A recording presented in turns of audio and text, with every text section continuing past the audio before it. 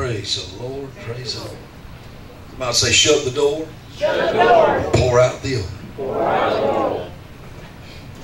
In verses 5, when she shut the door and poured out the oil, there's another door I want to talk to you about shut. Somebody shout, there's some worldly doors that have to get shut. That's right. If God's going to pour His oil out. Psalms 89 again declares, I found, verse 20, in my servant David, and with mine holy oil I anointed him. Somebody shout, the oil is holy. Oil is holy. And seeing in these scriptures, there's vessels. Friend, the devil knows he can't stop the oil but one way. And that's to corrupt the vessels. He knows he can't stop the oil, but he says, if I can stop the vessels, well, then I can hinder the oil. Amen. Hallelujah. Because in the conclusion of the story, when Mama had no more empty vessels, the oil stayed, or it stopped. Somebody shout, the outpouring discontinued. It stopped. It ceased because she had no vessels more. No vessels empty enough, ready for some more. Hallelujah. So as long as God's got some vessels that are ready, that are empty, come on, church, then He can pour out more oil. Amen. The Bible said in 1 Thessalonians chapter 4 in verses 3, this is the will of God, even your sanctification, that you should abstain from fornication. Verses 4, amen, that everyone might know how to possess his vessel in both honor and sanctification. Amen. Amen. Then he said in verses 5 of 1 Thessalonians 4, he said, not in lust like the Gentiles who know not God. Then he goes on, verse 7 in 1 Thessalonians 4 said, for God has not called us to uncleanness, but unto holiness. Amen. Amen. Wow. And he's talking about a vessel. 1 Corinthians 6, verses 19 and verse 20 said, what? Don't you like how Paul started that out? Let me just say it the way Paul would have probably said it. What? Yeah. Paul was appalled. He said, what? Know ye not your body is the temple of the Holy Ghost, which you have from God? You're not your own. You've been bought with a price. Somebody shout, there's the bloody cross right there. You've been bought by the blood of His cross. And you're not your own. You've been bought with a price. Therefore glorify God. Here it is, in your body and your spirit, which are the Lord's. Somebody shout, glorify God in your body and your spirit, which are the Lord's. Well, somebody shout, my body ain't mine. It belongs to the Lord. And if it belongs to the Lord, the vessel will be sanctified if He uses it. He's got to clean the vessel. And in these scriptures, God said the reason I've called you to holiness and not uncleanness, the uncleanness He spake about was that of lust. And He identified that it was fornication. Come on. It's amazing to me that we got folks, amen, in modern Christendom, amen, they'll want to Hyundai, shout, tie my bow tie. Again, no offense on your bow tie, brother. I like it. Praise the Lord God. They want to roll in the floor and jump the pews. Come on, church. Hallelujah. And shout around and dance everywhere. But shack still. Yeah. 1 Corinthians 6 verses 9 says, what? Know ye not the unrighteous shall not inherit the kingdom of God? Come on. That ain't hard to understand, is it? The unrighteous shall not go to heaven. And who are they? At the top of the list, fornicators. Third on the list, adulteresses. Come on. Will not inherit the kingdom of heaven. Hello? Hello? It's not echo. Come on, brother. Hallelujah. And then by verses 11, he said, but such were some of you. But ye were cleansed. But ye were sanctified. But ye were justified in the name of our Lord Jesus by the Spirit of God. In verses 9 of 1 Corinthians 6, he said, if you commit these sexual sins, it don't matter how many churches you join and how many tongues you speak in and how well you can dance and sing and preach. Come on, you still gonna die and go to hell if you don't repent. And repent means to bring forth the fruit of repentance. You'll either get a marriage license between you and them. Come on, somebody. When I say you and them, I ain't talking about him and her and her. Or you want kind of relationship. Come on, somebody. Either one. I ain't talking about Adam and Steve and Eve and Madam. Praise God. When Adam woke up and saw Eve, he said, well, and you ought to be glad about it, because you wouldn't even be here if he hadn't saw. That's right. Fella one time very confused. He didn't know he was a fella. He thought he was a she. He tried to convince me he was a she. I thought dude looked like a lady, but dude ain't no lady. I don't care how hard dude tried to be a lady, dude ain't no lady. Dude was ugly, and I ain't never seen no pretty man. Come on, somebody. About breathing. I said, brother, you see right there? It says men's restroom. You see, it's got a little man with his pants on. I said over there, it said women's restroom. It's got a W-O, whoa, man. That means a man with a womb. And it's got a little pretty lady with a dress on. I said, pick either one. Ain't nobody here. Pick either one. Go in there, check yourself. And if you ain't got a womb, guess who you are? Take no rocket scientist to figure that one out.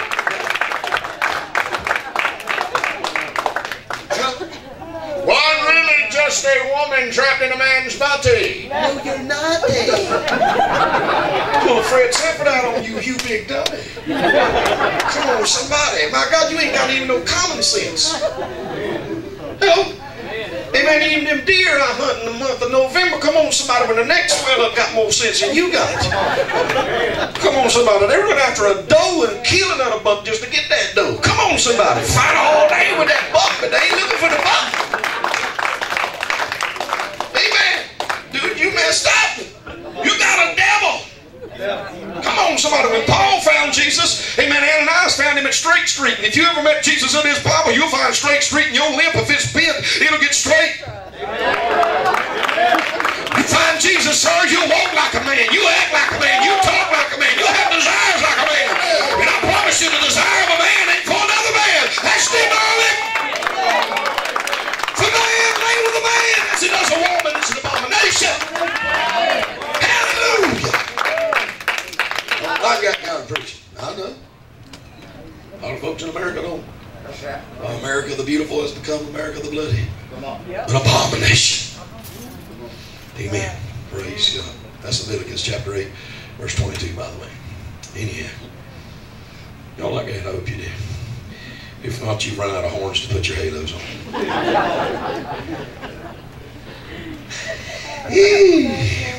Somebody says you got to shut the door.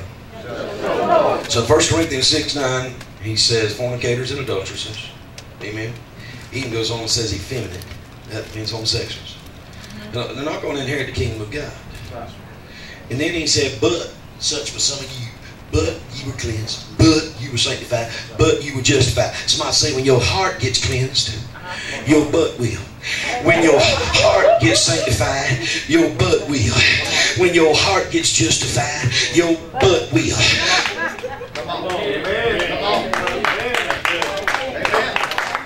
When the spirit ever gets saved, somebody shout, your body will too.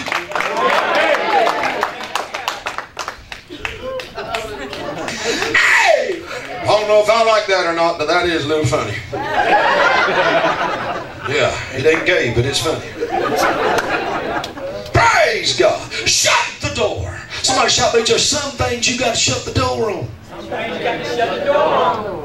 Be sanctified from, separated from. And sexual impurity is one of them. If you want God to pour His holy oil out on you and use you, you got to make sure your vessel gets clean. Because Isaiah 66:20 said, bring an offering, amen, glory to God, in a clean vessel unto the house of the Lord. Somebody say a clean vessel. I like that tonight in them testimonies I heard. I've been clean. Can't nobody clean you but Jesus. Ain't nobody clean you but Holy Ghost. Who are you? I'm a recovering addict. No, you're not. If you've been to the blood of the cross, come on, somebody. You clean. You a new preacher. You've been delivered. The devil's been evicted. You private property now. You heaven's real estate. Jesus moved in. Devil got kicked out.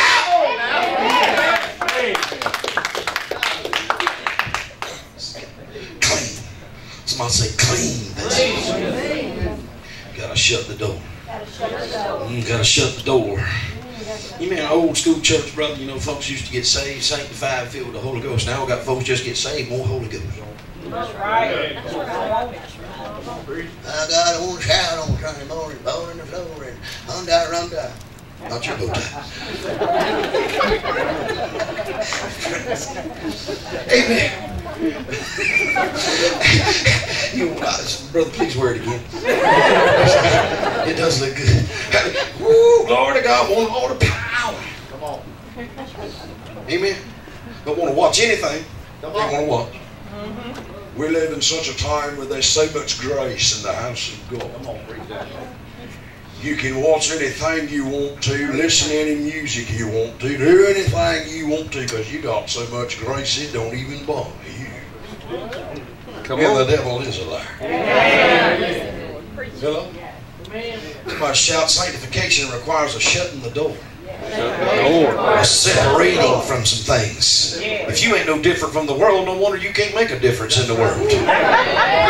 You know, the Holy Ghost told me, he said, you know where my oils went for his miracles in the modern church? He said, she's too worldly. You can't tell the difference from her and the world. Hello, we know Victoria ain't got no secret.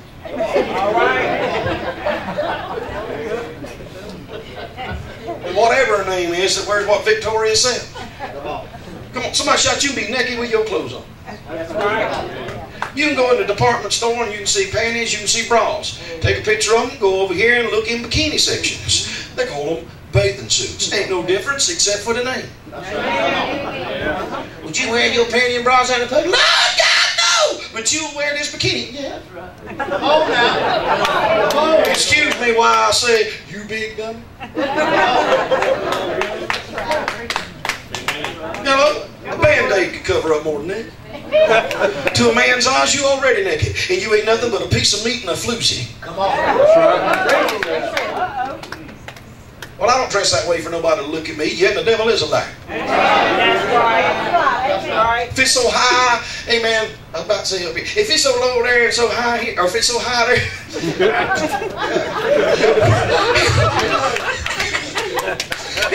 You try reading it. If it's so low here and so high there, you don't know which end's up or down. Man, a silkworm could have made more material on his lunch break.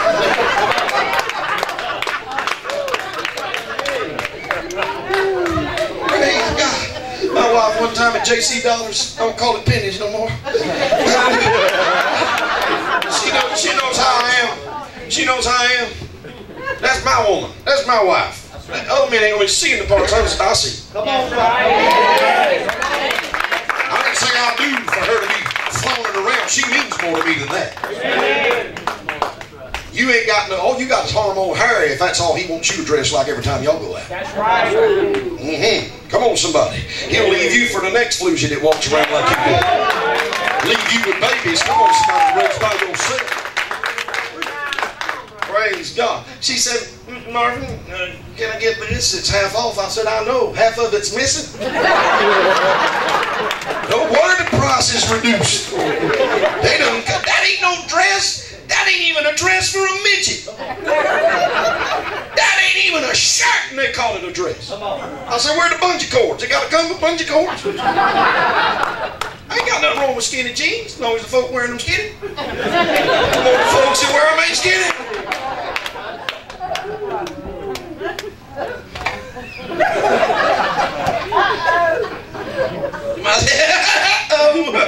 Praise God.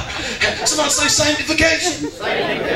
My God, they're just the only cheeks that you ought to be shining is the ones on your face. Come on, somebody. Amen. God help us. The one you married to should only be seeing that, and God help us occasionally the doctor. Praise the Lord God, but everybody in the world shouldn't be seeing all that stuff. Somebody shout, he's talking about some old-fashioned holiness. Brother, you preaching a clothesline religion, but God help me. I believe I need to put up a clothesline in the modern church. Hallelujah, because the modern church ain't even got no clothes to put on the line no more.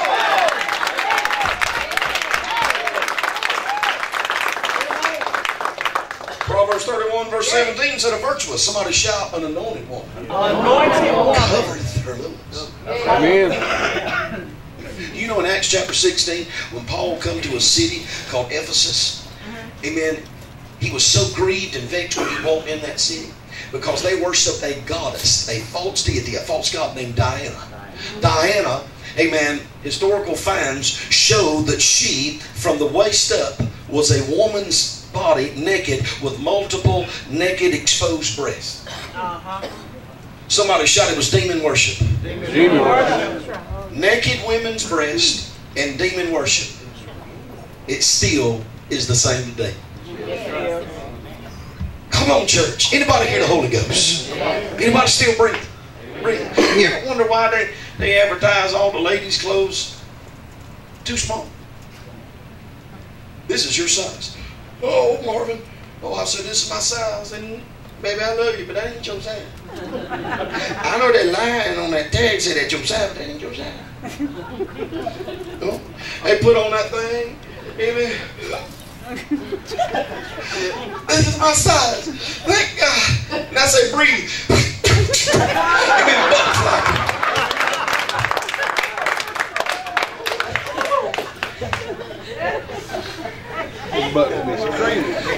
The world wants all the women, amen, to show their body parts. Come on, anybody hear the Holy Ghost? Now we've got to incorporate blanket throwing ministries in the modern church. Or the sheep throwing departments. Watch out, Sister So-and-so just fell out and something else may.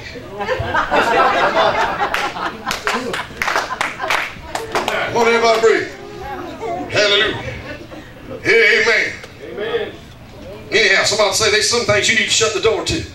Psalms 89:15 said, blessed are the people that know the joyful sound, for they shall walk, O Lord, in the light of your countenance. Come in and sing, ooh, amazing grace, my chains are gone.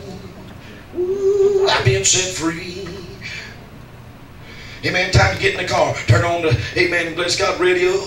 And all you can hear about is somebody having a party, getting drunk. And Amen, his girlfriend and her Days of Dukes dancing on his tailgate. And you. Come on. Come on. Anybody breathe. Breathe. Pull your oxygen mask out if you need it right now. Nitro tablet under your tongue.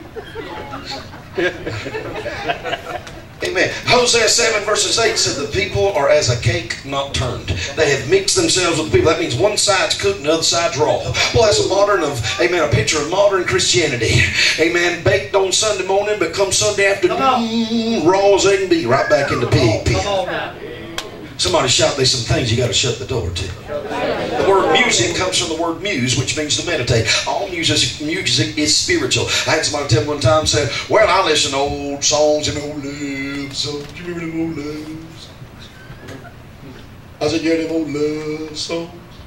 Folks getting, amen, naked, Lord of God, and they ain't even married, and they singing about it. Ain't no love song.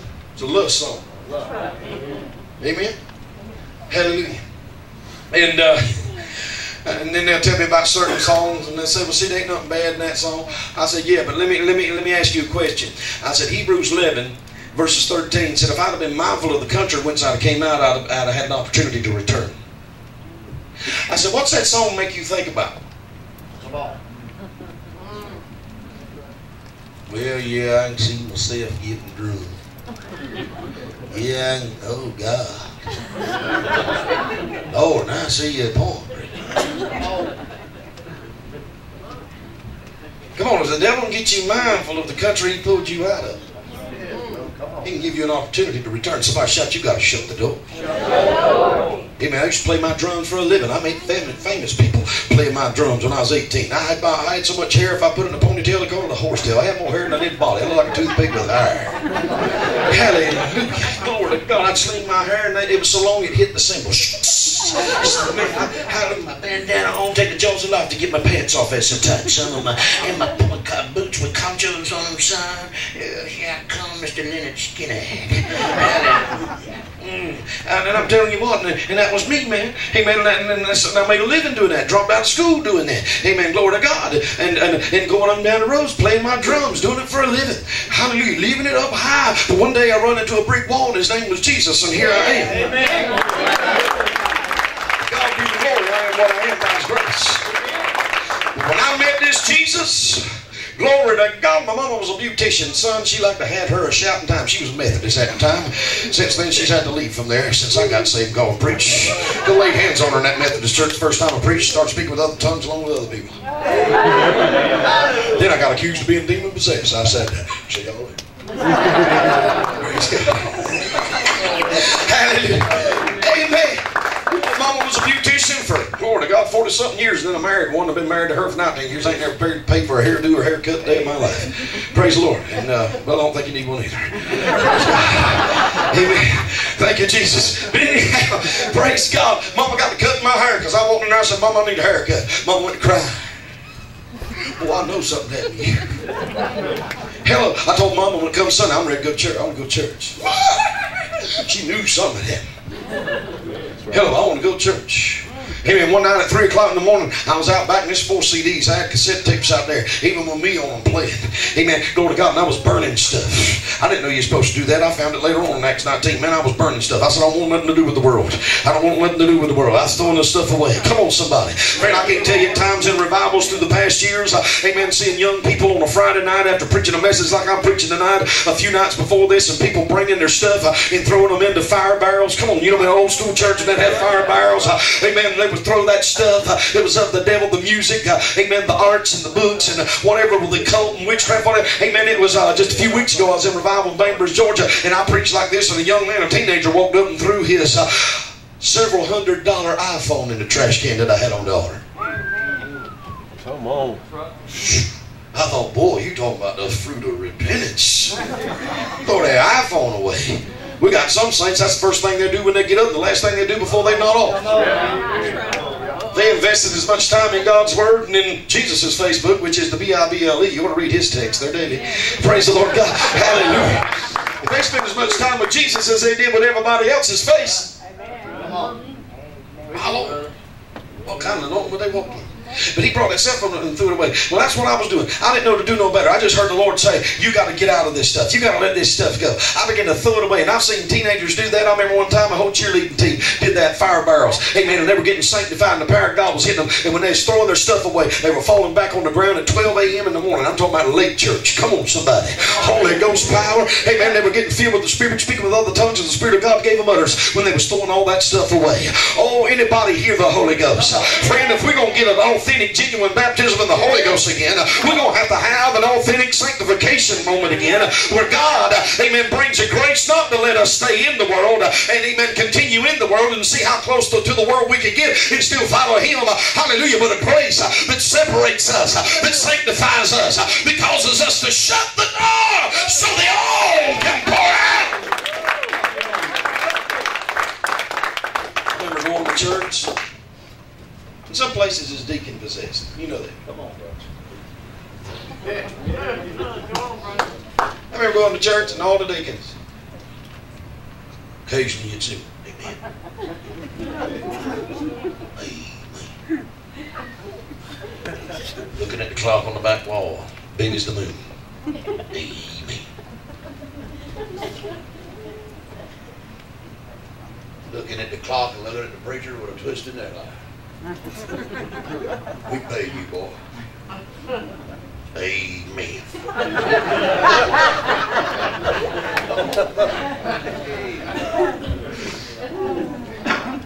Yeah. Well, they good deacons in the church. Then back in this time of the big sellout. Big sellout. Remember the big sellout? You ride by his house after church and be straight up there. I thought, man, I don't want what he's got. I'm already doing what he got. Come on now. Come on, anybody breathing. Come on. They walk out of church. Amen.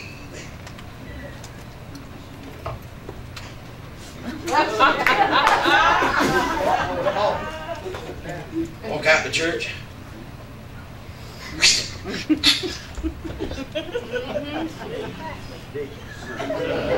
I thought, man, why do I want what y'all got? I'm already doing that. Amen. I couldn't figure that out. Come on. Even back then, as a teenager, I thought, if I'm going to serve God, I know He's got to be different than that. because they ain't no different than me. Matter of fact, they worse off than I am. Come on. At least I know I ain't going to hell, but they think they're going to heaven. Come on, brother.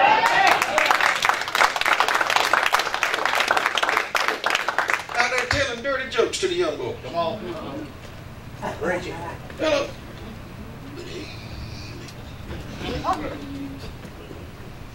Somebody shout, there's got to be a difference to make a difference. Exodus 11 verses 7, the Bible said he put a difference between the Hebrews and the Egyptians. Somebody say a difference. Oh, there's got to be a difference. And somebody's thinking, man, when are you going to quit? I'll preach till I get through. Let me put up these notes because I ain't using none of them. Ain't y'all glad I ain't using notes? Because if I was using notes, I'd still have to continue. Somebody's thinking,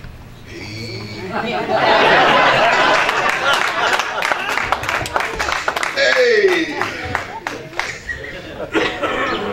hallelujah. God's needing some vessels tonight. The title of this message is a vessel more. God said, I just need some more empty vessels. I just need another vessel. Hell can't stop my oil, but the oil gets hindered when hell convinces the vessel that they can compromise. They can watch anything, do anything, live any old way. Hello? Somebody lift your hands and say, Lord, make me a vessel.